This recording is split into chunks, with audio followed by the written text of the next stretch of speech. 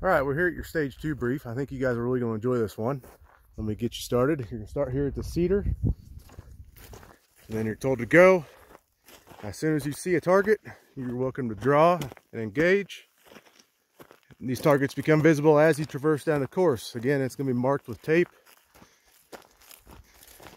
so you'll know where to run. Kind of following alongside this creek.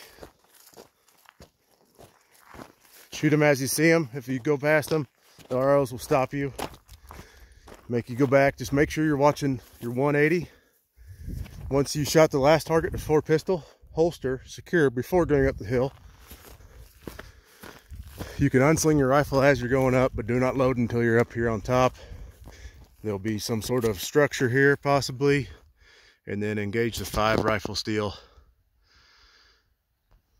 on the hillside. They're pretty close, folks. Hope you enjoy. Thanks. Bye.